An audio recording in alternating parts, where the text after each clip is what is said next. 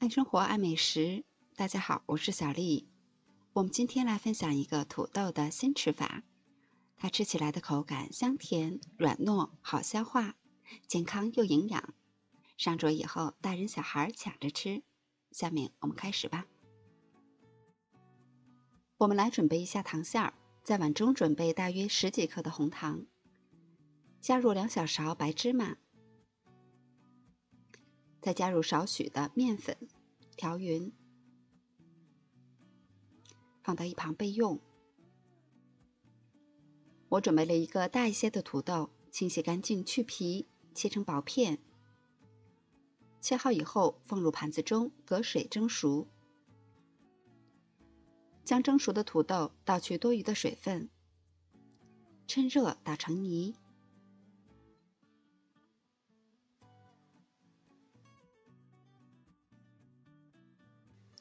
因为土豆的含水量是不同的，所以我们可以根据实际情况少量多次的来添加糯米粉。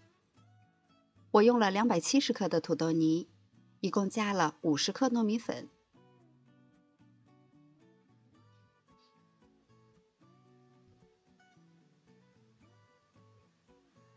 最后调好的面团是非常柔软的，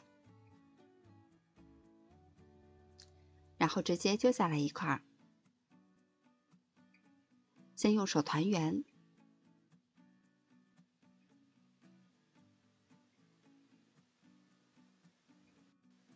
再把边缘捏的薄一些，在中间放上1小勺的红糖馅儿，最后收口，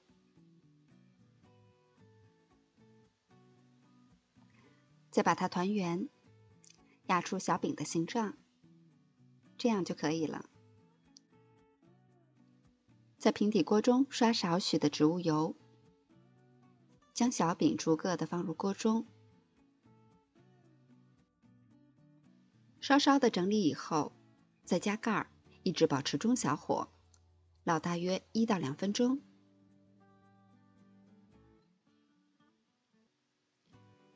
我们把它翻个面，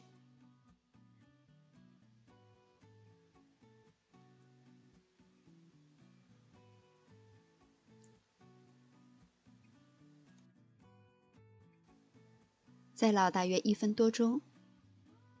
我们可以看一下，烙到另一面定型上色，然后再翻过来，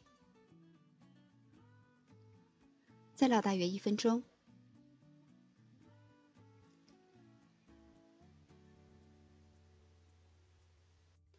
一直烙到小饼的颜色有一些半透明，两边定型金黄就可以出锅了。